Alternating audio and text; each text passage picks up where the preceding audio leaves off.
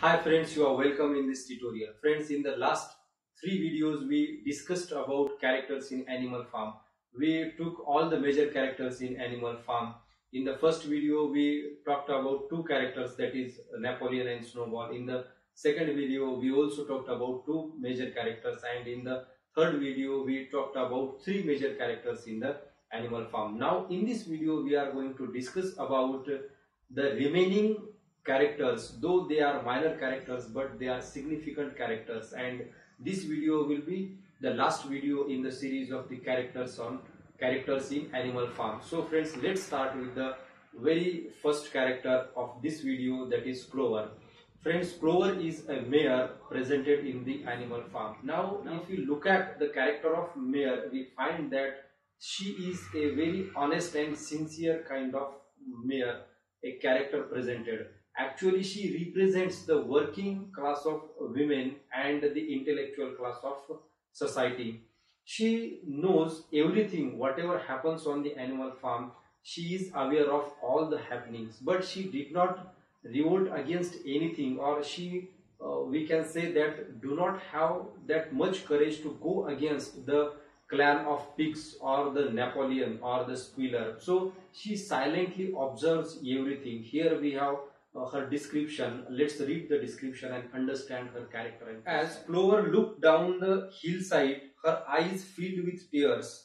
If she could have spoken her thoughts, it would have been to say that this was not what they had aimed at when they had set themselves years ago to work for the overthrow of human race. So friends, now, if we look at these words, we find that these words describe Clover very aptly, because when Clover saw the very Animal Farm again turning into Manor Farm, as it was at the beginning Manor Farm, the old major have motivated all the animals to work for the Manor Farm.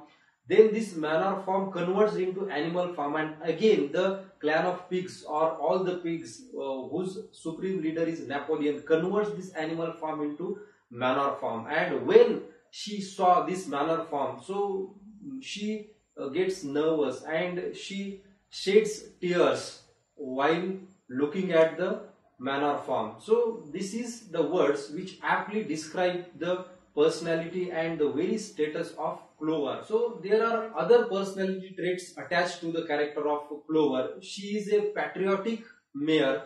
She works very hard for the sake of the Animal Farm and for the other animals, and she is also a very motherly figure. She is described at a point that she is a motherly figure, stout, and she is companion to Boxer. She cares for Boxer so much, and she is a very close friend to Boxer. Many times she advised Boxer not to work hard, but Boxer also believes in the hard work, and she is also a believer in the hard work. She works very hard for the Animal Farm. So she is a patriotic mare. Again, there are some other characteristics of her character, that is, she is a very patient listener of the message given by old major. She did not revolt against these very clan of pigs or Napoleon, but she shows the courage. She is a courageous mare. She is a courageous character over there on the Animal Farm. When she finds that ducklings are stranded or they lost their way, she helps them to get their way. So this is her motherly character. But we can say that she is a silent observer of the events on the Animal Farm. So friends, we can say that she is the representation of common people or middle working class women, and also the intellectuals of the society who do not revolt against any system, or who do not dare to rebel against any power. So she is that kind of person presented there. Now friends, let's move to the next character, and we have a pair of characters, that is Bluebell and Jessie. Now Bluebell and Jessie are the dogs, pet dogs of Mr. Jones, and they bore some puppies of dogs, and these puppies later become the enforcers or the protector of the Napoleon and his system, or we can say that the power of Napoleon is on the basis of these dogs. So Bluebell and Jessie gives birth to these puppies the bodyguards of Napoleon. Now again we have next character, that is Mollie. Now Mollie is a different character. She is a mare presented in the Animal Farm. So she is presented as a lazy mare in the Animal Farm. She is a pessimistic character in the Animal Farm because she did not believe any revolution. She did not believe any revolt against any discriminatory power, and she is also a very selfish kind of character like pigs. Now if we can look at the character of Mollie, we can say that she is the representation of middle class of the society. They neither in favor of the power nor against the power, but they live their life very steadily. In the same way we can find the life of Mollie. So Mollie is a greedy, she is dishonest, she is also a very fashionable and selfish mare. So for her here we have some of the words, and it describes the character of Mollie. Let's read these words. She was between the shafts of a smart dog cart painted red and black, which was standing outside a public house. A fat red-faced man in check breeches and gaiters, who looked like a publican, who was stroking her nose and feeding with sugar. Her coat was newly clipped and she wore a scarlet ribbon round her fair lock. She appeared to be enjoying herself, so the pigeon said. None of the animals ever mentioned Mollie again. She never thinks about the reduced food of other animals because she gets her sufficient food. Now friends, this is the character of Mollie. We can say that this is a character who is a neutral kind of character. She is fond of flattery, and all the time she talks about sugar candy mountain and the life after death. So she gets involved in imagination and she takes joy in imagination, because she did not care about other animals. She did not care about what is going there on the Animal Farm, because she gets her steak, she gets enough food, and so that she did not care about anything. So this is the character of Mollie. Now friends, let's move to the next or fourth character in this series, Moses. Now Moses is a tame raven of Mr. Jones. He spies on the animals. He is also a character like Mollie. He is a selfish, greedy, and he is in favor of Mr. Jones. Whatever happens on the farm, he takes the news from the spot and delivers it to the Mr. Jones. Now here we have some of the words describing his character and personality. Moses, who was Mr. Jones' special pet, was a spy and talebearer, but he was also a clever talker. He claimed to know of the existence of a mysterious country called Sugar Candy Mountain, to which all animals went when they died. It was situated somewhere up in the sky, a little distance beyond the clouds, Moses said. Now friends, there is similarity between the character of Mollie and the character of Moses, because Mollie also talks about Sugar Candy Mountain, and this Moses, who also all the time talks about Sugar Candy Mountain, and he claimed that he visited that Sugar Candy Mountain and he finds the life there on the Sugar Candy Mountain very luxurious, and he spins the stories, he spins the tales there. Friends, this character of Moses is loyal to Mr. Jones, but he is not loyal to the Animal Farm or the other animals, because he did not believe in any revolution or any good kind of things happened on the Animal Farm. So he is a opposite character, we can say that in this manner.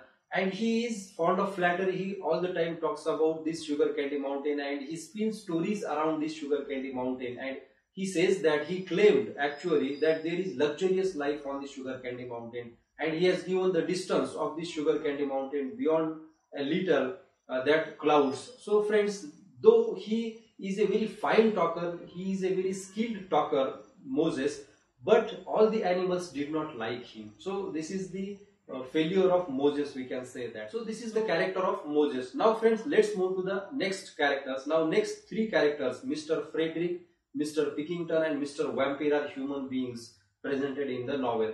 Now this Mr. Frederick is the owner of neighboring farm to Animal Farm, and initially he trades into this Animal Farm, but he becomes the enemy of Napoleon and he cheats the pigs and attacks on the Animal Farm, but Napoleon defeats him, or the pigs defeats him. So we find that, and this character is presented as a human being. The next character is Mr. Pilkington. Mr. Pilkington is also a owner of the neighboring farm to Animal Farm, and he becomes the ally to Napoleon and ally to pigs. So there is a partnership between Napoleon and Mr. Pilkington.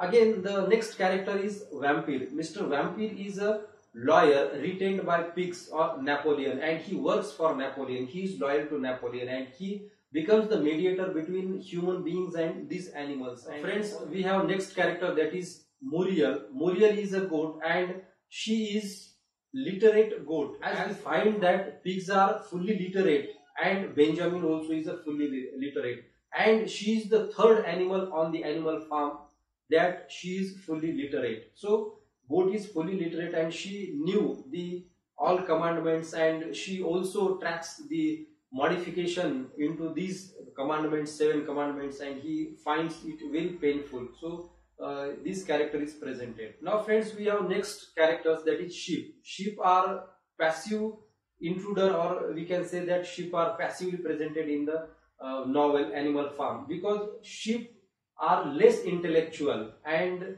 they did not involved very actively in any event of the Animal Farm. But sheep are the medium of spreading propaganda, because they are illiterate and they did not know how to write and how to read. They just spread propaganda all over the Animal Farm. So these sheep represent the illiterate class of the society. So these sheep are very useful for Napoleon, and whatever Napoleon and Squealer talks, they spreads these lies among the other animals. So this is the character of sheep. Then we have dogs and hens. Now, as we have seen that Bluebell and Jessie gave birth to some dogs, and these dogs becomes the enforcer of Napoleon, and they become the protector of the rule of Napoleon, the power of Napoleon, and they all the time accompany pigs and Napoleon. Some of them are the bodyguards, and Napoleon had trained them very ferociously, and he trained them to attack the other animals, whoever comes into the power of Napoleon. He sends these dogs, and the role of dogs are significant for the power of Napoleon or the rule of Napoleon. Then we have other characters like hens. Now hens are the egg producers. At a time they revolt against Napoleon or the rule of Napoleon, but this revolt fails, and they had to pay the very heavy price of this revolt or rebellion. So friends, these are some of the characters, remaining characters, though they are minor characters but important characters. Now the series of characters ends here, and if you think there is any difficulty in understanding the characters in Animal Farm, please comment below in the comment box. I will try to answer your queries or problems. So friends, thank you very much for watching this complete video. Like this video, share this video among your friends, and subscribe to Literature Simply, and also press the bell notification icon for updates on literature and language.